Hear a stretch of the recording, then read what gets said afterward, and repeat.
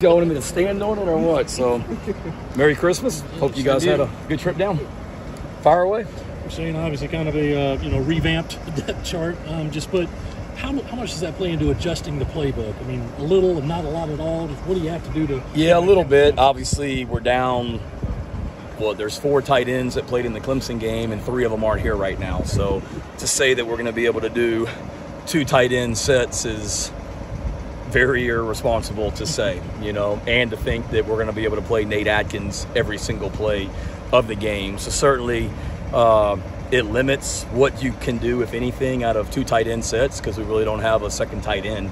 So that changes things. But then again, everything that we install and put in offensively, we try and do conceptually where, multiple guys can do multiple things. So you may see a lot of the same plays, but just with different people doing it.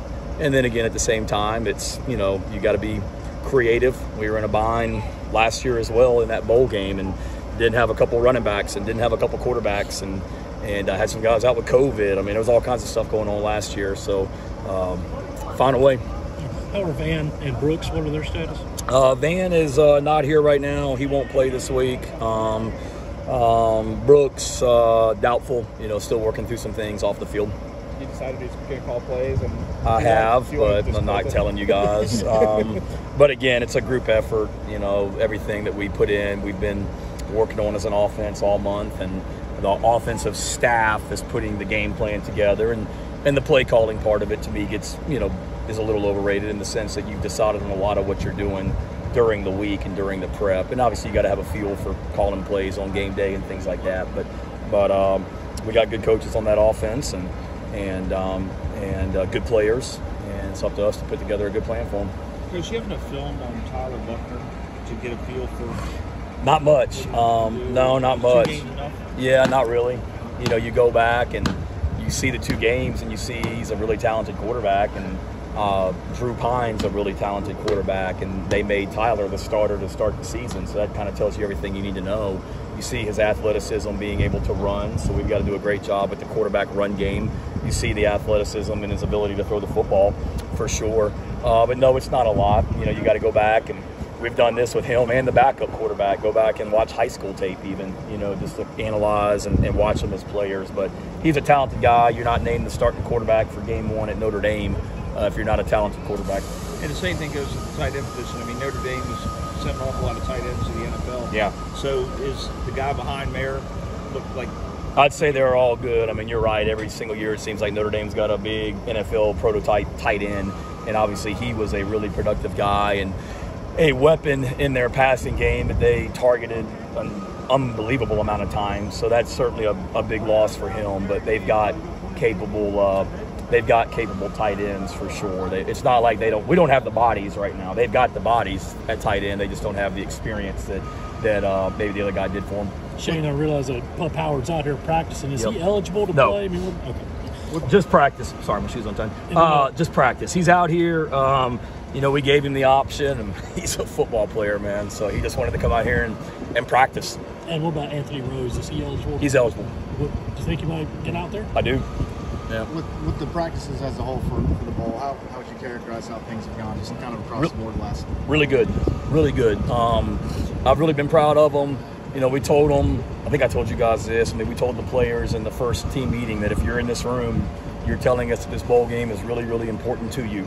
And the way they've practiced and the way they've handled themselves has shown me that. I mean, it's been some of the, even going back to Columbia, like once you get down here, it's exciting. You're at the bowl site and all that. But the ones in Columbia, when exams are over and Christmas is coming up and you're the only people in town or the only people on campus, those are the ones that some places I've seen that just drag and sometimes they're not good. But that wasn't the case with our guys this year. I mean, they were awesome. It was actually some of the most fun and energetic and competitive practices that we've had all season. They've practiced the right way, that's for sure. Shane, with that right tackle position, what have you seen from Kaysen, and how do you balance maybe giving Karshawn that opportunity or seeing what you have? Yeah, we've rotated those offensive linemen quite a bit this year, and we've played 7-8 every game, and certainly Tyshawn was a starter in 2021, and we feel like he's a starter in 2022. So he's a talented player. And then Kaysen's a guy that he's really gotten better every single week in practice. And, he's a guy, you're only allowed to take 70 players to every away game. We traveled Kaysen to every away game this year because he was that close to playing. Plus, we would actually spend some extra time with him on the road trips and just get some extra meeting time and things like that and take advantage of that. But he's a guy that I think is going to be a really, really, really good player for us as he moves forward in his career. And he's a guy that has really gotten better as this year has gone on as well, and we've got a ton of confidence in him. Shane, how's CBS at running back? Is he 100% full go? Yeah, I don't want to say he's 100%, but he's full go. He did everything today, David.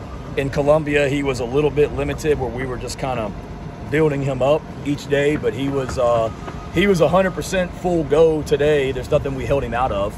And, he may tell you his body feels 100%. I don't know. But as far as being cleared to do everything, yes, he did everything today. And with Carroll out behind him, what's the depth look like that position? Juju and those Juju, CBS, and Rashad Amos would be the top three right now. And then after that, you got to get creative. How about your defensive end? You got a couple starters there. You had some young guys rotate. What do you see from the Brian Thomas Juniors, the Howard Fitness, those guys this week? Yeah, those are also guys. Brian's continued to get better, played for us this year. Obviously, when Jordan Strong went out in game one, that elevated Brian's role pretty quickly, and he's a guy that can really rush the passer and has gotten better. Hot Rod's a solid guy, veteran guy as well. So, obviously we were thin at that position going into the season. Then we got really thin when Jordan Strong got hurt. Then we got really, really, really, really thin with what's happened over the last couple of weeks. But, that's okay. We got good players, and it's the next man up. With that, you've had some defensive. I mean, you've had a lot of defensive backs that have played, young defensive backs that have played this year. You got some more guys in that position now with Cam and Greg not playing. I guess, what have you seen from that group? How do they kind of take you do that? The young DBs? Yeah. Kind of the same thing. We play a lot of defensive backs during games anyway, whether it be nickel packages, dime packages, or packages with even 7 DBs on the field. So we've always tried to rotate a lot of guys. I mean, Kawan Banks was in there against Clemson on the key third down. And so he's a guy that has gotten better. And Emery Floyd, Keenan Nelson. We do a lot of, just because you're redshirting doesn't mean we put you to the side and we see you in spring practice. We spend a lot of time during the season trying to develop guys and getting a lot of good on good work against our offense and defense. And those guys have utilized it and have gotten better. And Torian's done a great job coaching all those guys up. And last year, I guess we played this game without Cam and whoever else was out there. I know we were down some DBs, but I mean, Isaiah Norris was a guy that played in the bowl game last year as well. So, they've gotten experience, and we'll need them this week. Signed a couple guys since we spoke to you last. Could you speak to Manoor Sellers and Makari Swain? Yeah, two really, really, really good players. Makari, talented athlete, defensive back, wide receiver. We think he's got a chance to be big time, kind of like when I think I talked to you guys about Jalen Kilgore and how every week when I watched his tape, he was just making all kinds of plays in all 3 phases. That's the same thing with Makari as well. We're really excited about him. And then Lenoris is a guy, I mean, what can you say? He had a special senior season as a quarterback this year. He was a guy that obviously, I guess he had some injuries his junior year. We had him, his team came over. Coach Marlowe brought his team over for our 7-on-7 camp this past summer, and we watched him in camp, and we're just blown away by some of the plays he made in camp in competitive 7-on-7 settings. And then we told him that day, look, we want to watch your tape, and and at that point, we didn't have a bunch of quarterback offers out there. I think there was one that ended up going somewhere else, and then we watched Lenoris's tape each week throughout the season, and every week he was just lighting people up.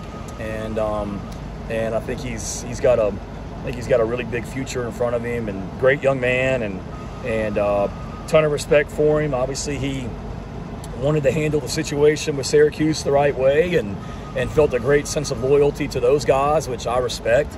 And he had a hard time telling Syracuse no. And I have respect for that. He just wanted to do things the right way, but certainly circumstances changed at Syracuse with some changes on their coaching staff, and circumstances changed at our place as well. And you know, excited that he's going to stay in state, and appreciate Marquis Anderson and Montague and those guys recruiting the you-know-what out of him at the Shrine Bowl, too, from what they were telling me. They were texting me all week, you know, during letting me know all the recruiting stuff they were doing up there, too. Same with Bakari. How much do you – he obviously can do a lot of different things on both sides. What do you kind of foresee his role looking like when he gets in? With Bakari starting out at defensive back and then kind of going from there, you know, I mean, the more you can do, the better. But for us, we think he's got a chance to be a really, really talented defensive back. And, you know, certainly there's no question what he can do with the ball in his hands and in the return game and things like that as well. But he's a really good football player, but we'll start him at defensive back and then kind of go from there. Any other transfers you can speak about right now? Or I don't think so. I'll be honest with you. I don't even know if anybody else has announced or said anything, so I don't want to steal anybody's thunder. But I don't think so. Okay. When do I see you guys again? Press conference 2 days from now? Thursday. Probably then. I'll probably have some more information for you. What was with the shorts practice? What wanted that decision? I always wear them. They're getting soft. No, I always wear them. I think I wore pants to one practice this year, and somebody asked me, like, what was wrong and why am I wearing pants? So after the cold weather in South Carolina, this is like a heat wave got here today. So the sun came out. If it had been cloudy and windy, it might have rethought it. And honestly, the other thing, I didn't pack sweatpants, so I had to wear shorts anyway. I mean, I'm wearing these, but this is just what I'm wearing around that hotel. As far as the bag I had for practice, I didn't have any long pants on them, but I'm a shorts guy. What's on the schedule this afternoon? For coaches, work. We'll go back and watch the practice tape and get ready for practice tomorrow. Players actually have the afternoon off. The Gator Bowls, you know, they do a great job of balancing, giving the players free time and then also activities. So they don't have any activities today. So for them, I'm sure, you know, they were up this morning. They had to be downstairs at 7:15 this morning. So I'm sure for some of them it'll be a nap. Enjoy the beach, whatever else is going on out there today, but not much. Today's kind of a low-key day, and then they got the night free, and coach and staff are doing a little staff dinner at a local restaurant tonight, and that's about it. Get ready to go again tomorrow. Bleeding a little. You wrestled the gator out there? Oh, I didn't even notice that. No, I didn't. Cold skin. I need some. I didn't even notice that. No, I did not. I don't know where that came from. Probably somebody's helmet or something like that. Sorry about that. I thought you got a good gator story. No, I wish I did. I should have. I need to come up with one next time for that. Where's the media hotel? Y'all downtown? He's staying in it. Downtown? Okay, it's a good spot. Well, that's right on the water, isn't it? Big time. Yeah, exactly. Good for y'all. Let's say going to the beach in this 30-degree weather, you know. I'm going to go out there and, like, go for a run or something.